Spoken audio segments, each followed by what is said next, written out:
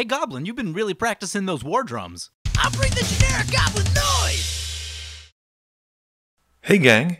Using the promo code MTGMudsta, all caps, will get you 10% off any order over $10 at Flipside Gaming. It'll also get you 10% off any orders of singles at Multizone. And it'll get you 10% off most products at Original Magic Art, with the exceptions of some paintings. If these fine sites don't have what you're looking for, you can also consider using my affiliate link when ordering from TCG Player. And if you'd like to join the Generic Goblin Gang to support this channel, there's a link to my Patreon in the description below. Hey gang, we've got another EDH gameplay video coming at you, and today's game finds me playing the tree-loving Titania, and I keep a Cultivate, a Dryad Arbor, a Buried Ruin, a Crucible of Worlds, a Courser of Crewfix, a Snow-Covered Forest, and Natural Affinity. Miguel has brought out his angry jellybean, Omnath, and he's keeping Xenagos the Reveler, Elvish Mystic, Beast Within, Acidic Slime, Evolving Wilds, Parallel Lives, and Secure Tribe Elder. Dom is playing the God Eternal Rhonas, and he keeps 2 Forests, Wood Elves, Prowling Sepupapapard, Rishkar's Expertise, Thorn Elemental, and Archetype of Endurance. Maxim is back playing Bruse and Ikra, keeping a Tyrant's Familiar, a Mountain, a Sun-Petal Grove, a Prismatic Vista, a Ramunap Excavator, a Sensei's Divining Top, and Austere Command. Maxim wins the die roll and starts us off. Max plays a Prismatic Vista, sacrificing it and taking 1 to find a basic. He shortcuts, casting his Sensei's Divining Top before passing. Dom plays a Forest and passes. I play a Dryad Arbor, passing. Miguel plays an Evolving Wilds and passes. Max plays a Mountain and passes. Dom plays a Forest and casts Vivian's Arcbow. I play a Snow-Covered Forest. Miguel plays his own Forest and casts Secure Tribe Elder. Max drops a Sun-Petal Grove and plays Wood Elves. Dom plays a Forest and does the same. I play Snow-Covered Forest and cast Courser of Crewfix. At the end of my turn, Miguel says goodbye to Steve to go and find a mountain. Miguel plays a Mountain and casts Xenagos. He then makes a Satyr token and passes. Max plays a Swamp and casts Doom Whisperer. Dom does nothing, passing. I draw and I play a Windswept Heath. I gain 1 life and lose it immediately as I sacrifice it to find a basic.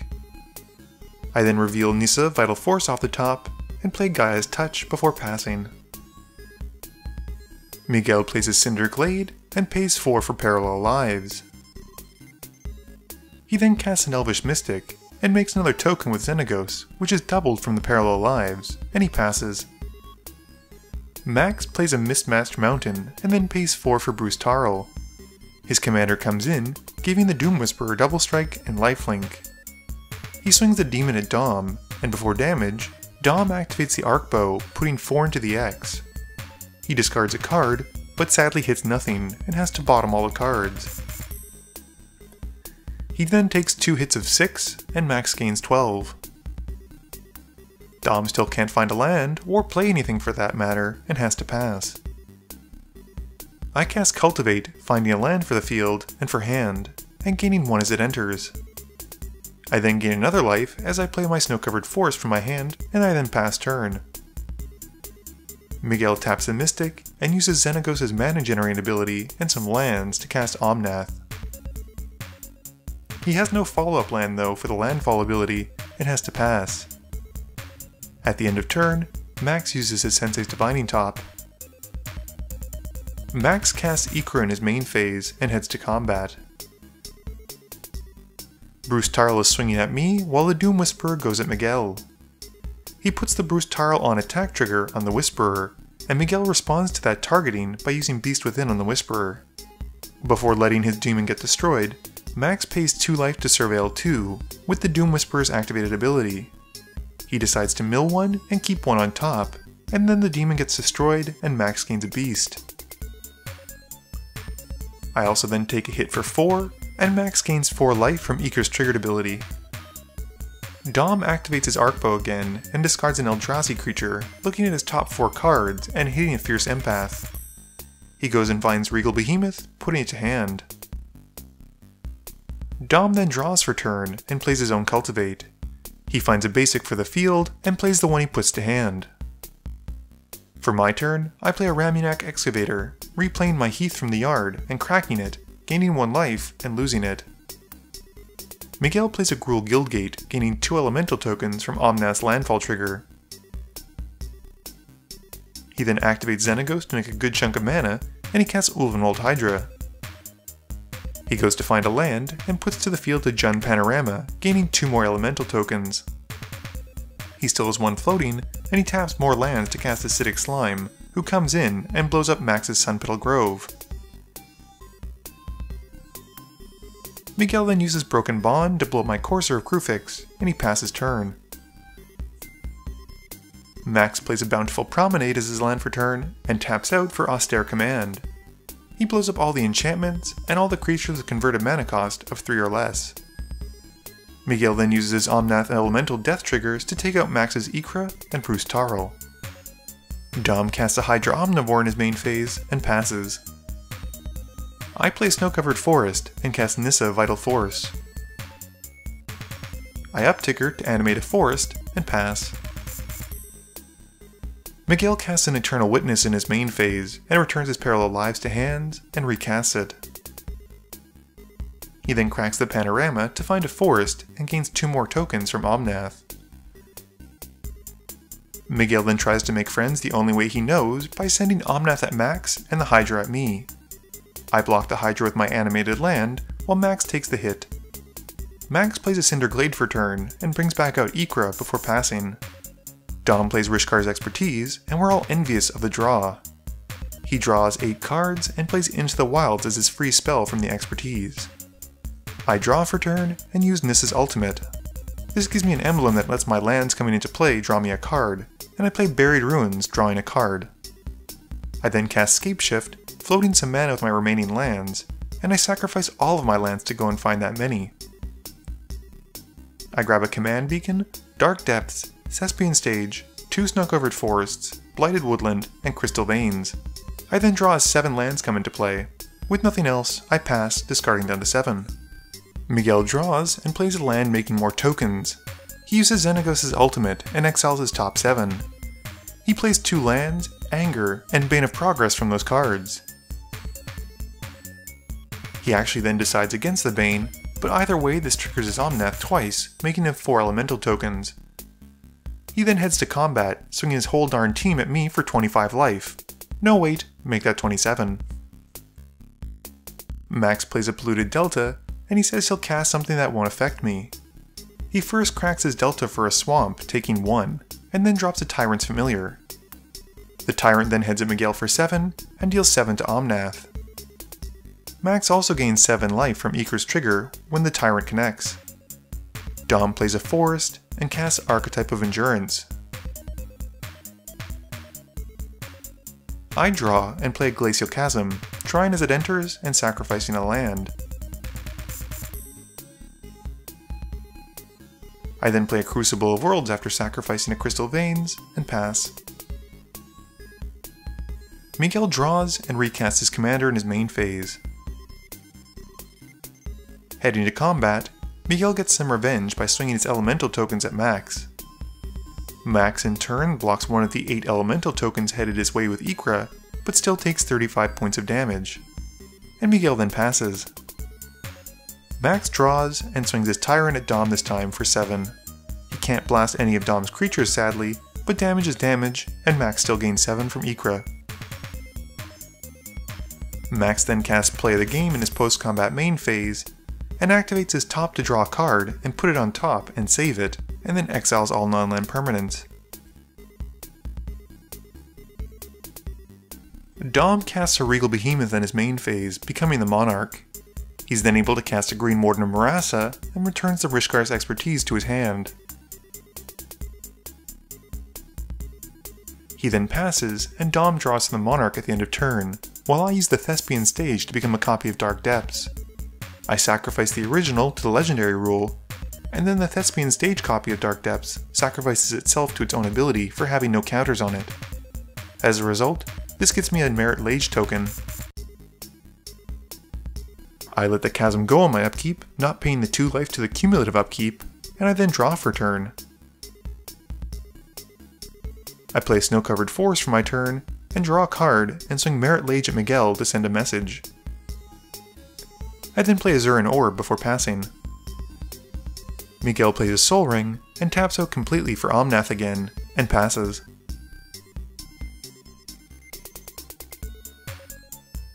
Max casts a Runescarred Demon in his main phase, and then a Sensei's Divining Top, passing while he tutors.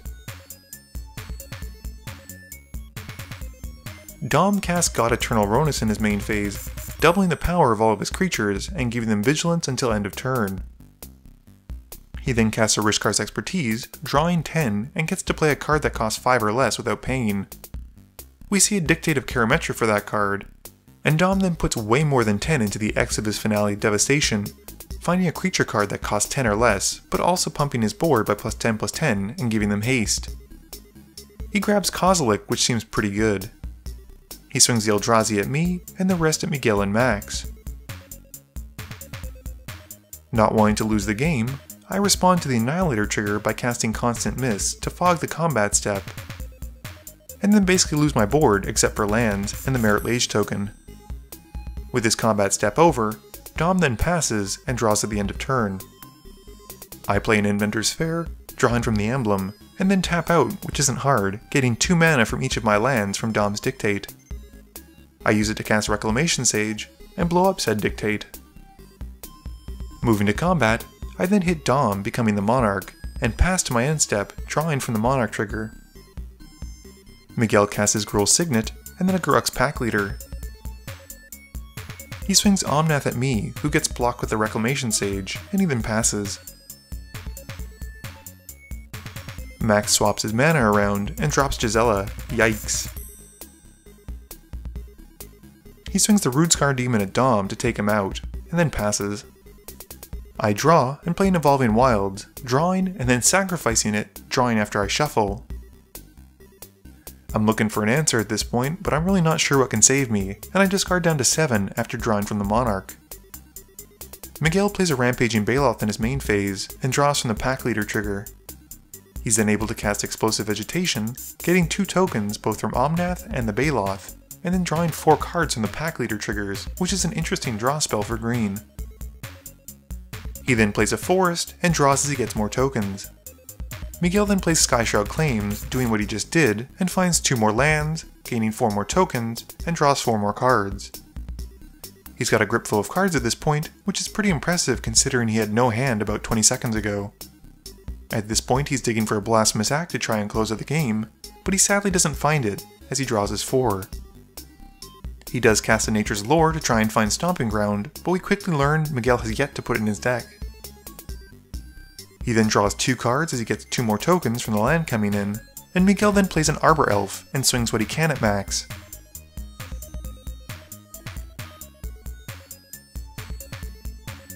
Max blocks Omnath with Gisela and takes 2 from the Pack Leader. Miguel then passes, and Max uses his top. Max untaps for turn and pays 7 for Elesh Norn. He then swings Gisela at Miguel, dealing enough to take him out in the air, and Max then passes. I play Wooded Foothills, drawing and cracking it, losing 1 to find a snow-covered forest and drawing again. We then realize with Elesh Norn out I couldn't have done any of this, and I'm pretty much donezo at this point, and I concede the game to Max. Game review time. I'm not really too sure where to start. I probably should have been swinging at Max as opposed to Dom or Miguel, but I was at such a low life total that I was pretty much going to be dead either way, and I felt like I had to scare them into submission. Was that the right move? The wrong move? I don't know, but that's the move I picked. Miguel's Omnath deck just shows how powerful Locus of Rage is, and you get so many bodies and so much value with just very little setup as soon as you play a land. I was actually able to film some of the new Temur version of Omnath, so it'll be interesting to see how they pair up in the future. Max's Ikra and Bruse Tarl deck seems very much like a non-blue good stuff deck. It's very life-centric, with a ton of board wipes, and he basically controls the board until he starts to be able to finish off the game by dropping giant finishers like we saw with Gisela or Elish Norn. I've played against it in the past, and he has a lot of answers, and typically the games go very long because he doesn't let anyone build up a board state except for himself. Dom's deck seemed to struggle a little bit early on, but he did have a commanding presence that turn he was able to get the Dictate of Krufix out.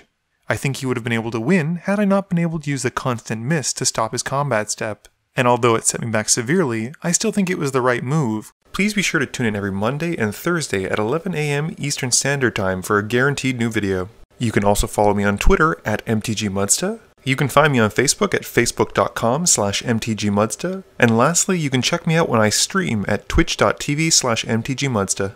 This video is brought to you in support by my patrons. If you're looking for a way to help out the channel, please be sure to visit the link below. Thank you all for watching this video, and don't forget, friends are just opponents you haven't eliminated yet.